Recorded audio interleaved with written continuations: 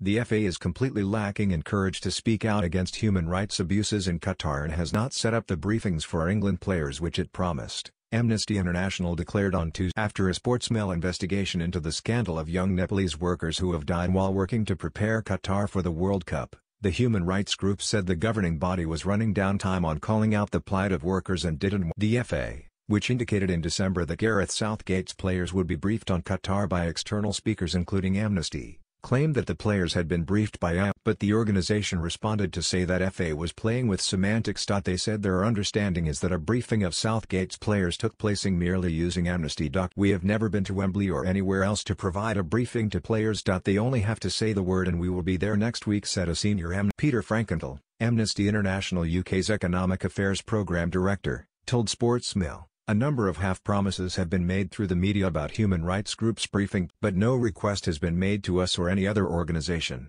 Several meetings between Amnesty and the FA have taken place and there has been contact with the organization's research. But Mr. Frankenthal said, those meetings have not been particularly constructive. It's not that individuals from the FA are not interested, but we feel the FA, as a matter of policy, are reluctant to call out these violations. It's a softly approach, to avoid sending the wrong message to FIFA, Qatar and the other key players. But 12 years after the World Cup was awarded, we would expect them to be much more engaged in human rights abuses and taking a stance, like we have found the Netherlands, Norway and Denmark have. They seem to be completely lacking in courage when it comes to taking any steps.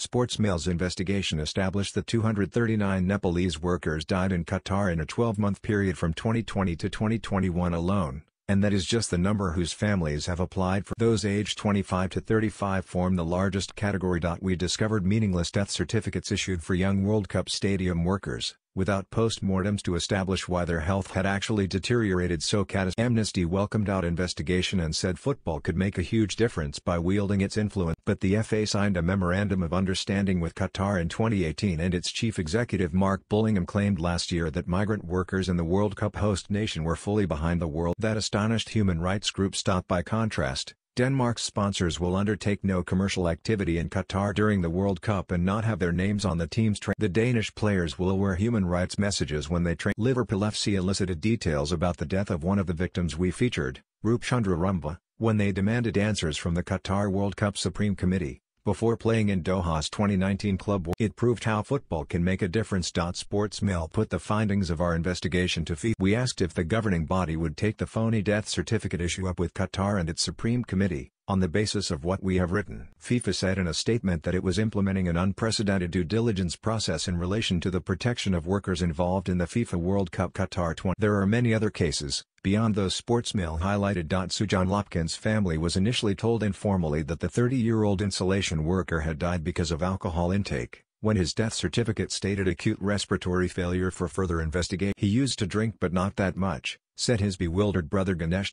We have received no compensation for his life except his outstanding salary and allowance. Amnesty and other human rights groups have written collectively to the FA this week, asking them to support the idea of a £350 million FIFA compensation fund for workers and a migrant workers organization. The FA said last night that it was in dialogue with human rights organizations such as Amnesty International and felt from those discussions that there is evidence of substantial progress being made by Qatar in relation to workers. It recognized there is still more to be done.